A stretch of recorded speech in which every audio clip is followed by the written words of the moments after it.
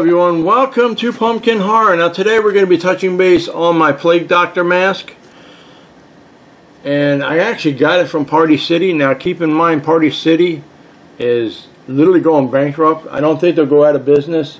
Like most of these companies have a tendency to say, yeah, we're going to go out of business, but they always seem to manage to come back. Like Toys R Us, they came back, but they're smaller and they don't have half the stuff, so I don't know. I think they cater a little bit more so to the kids than they do adults. So it is what it is when it comes to these companies.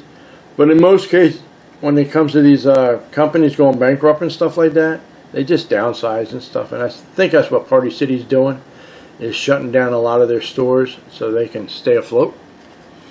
But you know, that's with today's prices and everything. If you insist on raising these prices all the damn time, guess what? People are going to stop buying your product, okay? You can't keep pushing your luck with that stuff.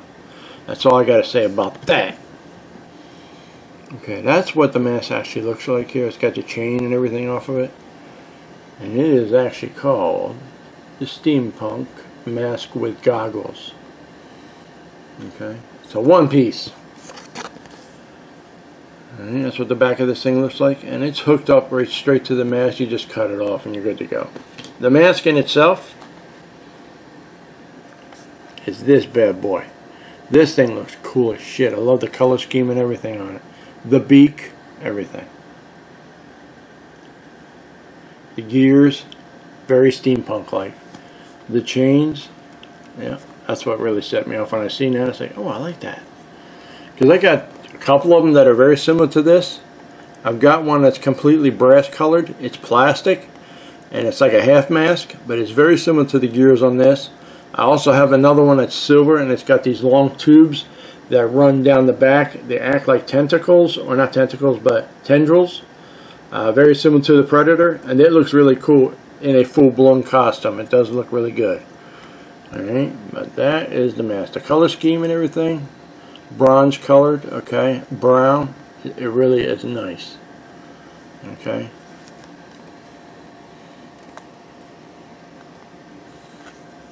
Now, I haven't tried this mask on, but I'm pretty sure the lenses are pretty dark. I think they would look good if you go outside when it's still bright out. Now, dark-wise, I don't know if you can actually see through them. But I do have the one mask. When I do wear it, it's a black one, but it's got an extremely long beak. That one is extremely dark. You cannot see that if it's dark outside. So I don't recommend wearing that one. Unless it's completely bright outside, then it would be okay. The rivets and everything are very cool. Okay, they put a little bit of detail into this thing. Alright. The nose in itself.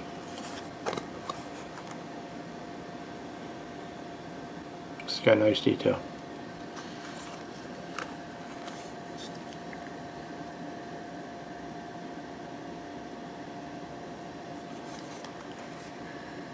Stitching all along it. Now you can actually make your own Plague Doctor masks, but you know, there are some do-it-yourselves out there. But this is my newest Plague Doctor mask. I got 3 or 4 of them. I'm thinking 3. 1, 2, 3, maybe 3, maybe 4. I'm not sure. But this will be my latest one that I got from Party City, and I got it yesterday, so. And that's pretty cool looking. I like the color of it. The color scheme really does stand out. Okay, now inside the mask, as you can see here, it's getting to this part here. Now you can adjust this, obviously, see.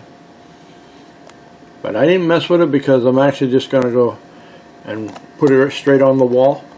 Okay, and that's what it looks like inside the mask. Now as you can see right straight through the lenses, they don't seem to be that bright.